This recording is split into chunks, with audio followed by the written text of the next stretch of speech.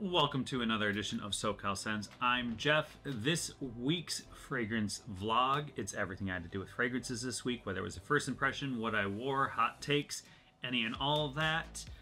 If you haven't checked out the previous week's vlogs, definitely check that out. But this is what I wore throughout the past 7 days. Some of it I love, some of it was just all right for me. Some of the new fragrances I tested out I really liked. Some of the new fragrances I tested out were just like meh. So find out next. What's up, guys? It's Monday. My fragrance of the day is Sauvage Eau de Toilette layered with Artisan Teal. It smells awesome. It's a 10 out of 10 layering combination. Highly suggest you trying it, especially because I don't recommend Sauvage by itself, but it's an amazing layering tool. It's Tuesday. My fragrance of the day is actually 4 fragrances. Testing out the Most Wanted Eau de Toilette for the second time. So that's on one hand. On the wrist of that same hand is Watermelon Shine. Nice fresh watermelon fragrance. It doesn't really smell like moonshine to me, but it is a nice smelling fragrance. Then I have Wulong Cha by Nishani on my wrist. So far, I think it's the best smelling Nishani fragrance by far. It's way better than Hasavat and Ani. And then on my hand, I have Bountiful by Blue Atlas. Not loving Bountiful so far, but I'm still gonna give it a chance. I really did like Atlantis though. Wulong Cha is very nice, super relaxing scent. So for those of you who like a relaxing scent, it is a very nice relaxing scent. Moonshine, good. Most Wanted EDT, really nice too. The Most Wanted Eau de Toilette, the newest from the Most Wanted line. This is a 2024 release and it's only currently available in Europe. So I had it shipped over from Europe to try it out for you guys. So this fragrance is creamy fresh. Now, what's unique about it is not so super unique, but what is unique about it is this is one of the first fragrances in a long time that to me, every like 30 to 60 minutes, it kind of changes throughout it. It clearly has a top, base, and mid, so beginning, middle, and end, and it definitely changes throughout. But creamy fresh kind of lingers throughout the whole thing, which is super, super nice. It only has 4 notes listed. It is bergamot, lavender, liquor, and moss. So some people said they get a real boozy undertone to it. I personally do not get much booze from this one. I think any age can wear this one, and a lot of times with boozy scents, you're looking at the 20-plus-year-old crowd, and I think anyone can wear this one. To me, this is creamy fresh.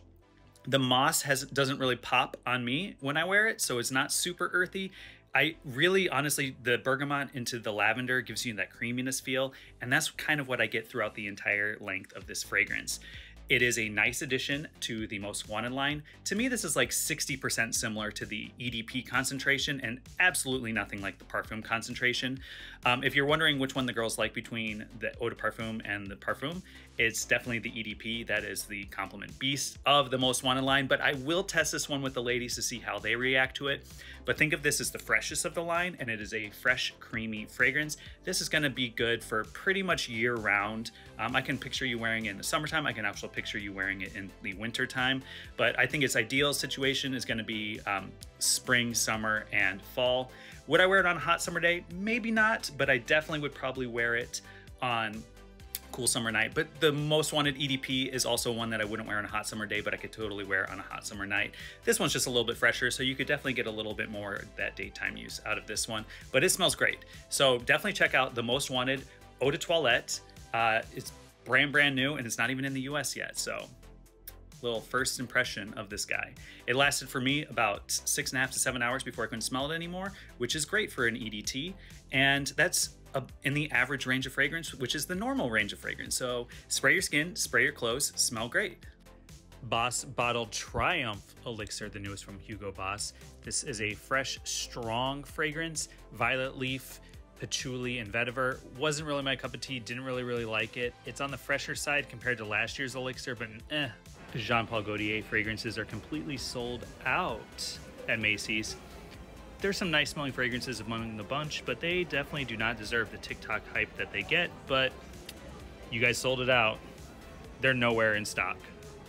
Wednesday, my fragrance of the day is Allure Homme Sport Eau Extreme by Chanel.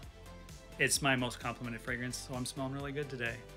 It is Thursday, and it's a beautiful day in Los Angeles. I am wearing Lacoste Blanc Eau de Parfum. Similar vibe to the Eau de Toilette, super great, fragrance is really nice. Highly recommend trying it out. So Sephora now puts all of their fragrances connected, so you can actually test your fragrances at Sephora now because they're making them steel proof. So stop stealing fragrances, guys, so we can actually test fragrances out. Friday, my fragrance of the day was Absolu Aventus. It smelled really good. It was a cold day in Los Angeles today. Rainy. Absolu Aventus rocked. Saturday, middle of the day, is a cool, cloudy day out in Los Angeles. It's about to start raining, but I'm wearing Abercrombie & Fitch Authentic Night. It smells good. If you took Fierce and you mixed it with Ultramel, it's kind of the vibe that this one gives off. Fantastic release. It's a chilly, rainy day in Los Angeles today. It's Sunday. My fragrance of the day is Atlantis by Blue Atlas. Haters gonna hate, but I think it smells really good. Peach fragrance is my only really peach nectarine style fragrance that I have. It smells good. As I wrapped up this week, I always like to talk about what my favorite fragrance that I wore this week was, and I wore the Most Wanted Eau de Toilette quite a bit this week. There's even a couple times where I didn't film it, where I was wearing it at night. I also wore Toomey 19 Degrees last night, and anytime I wear that one, I have a good experience with it. So always love me some 19 Degrees, but the Most Wanted Eau de Toilette was nice. So I still think the Most Wanted EDP is my favorite. The EDT is my second favorite, and the Parfum is in third place for me. I just think you can wear the EDT more than any of the other ones, and that's already considering that the EDP is pretty versatile for me. The EDT is even more versatile in that aspect. It's really solid release. I think a lot of people are really gonna like the EDT version of this fragrance. But that wraps up this week. Let me know in the comments below what your fragrance of the week was, or what you rotated through, what you've been wearing, how the weather's been like. I've had hot days this week, and it's back to being cold this week. So let me know in the comments below what you've been wearing, and hopefully you have a great rest of your week. Bye, guys. This week's brand new video that was released this past Saturday was Spring Fragrances with my friend Jordan Kennedy. She tested out 6 different spring fragrances. Those fragrances were Acquaggio Profondo. It also had Intelligent Hydrogen. It had Awakened Distilled by Toomey. What else was in there? It had Greenly by Parfums de Marly. Lacoste Blanc Eau Intense. And I am 1000% forgetting what the last fragrance was. So let me actually just tell you right now, it was Hugo Jeans Man. There we go, one of my favorite fragrance releases from last year.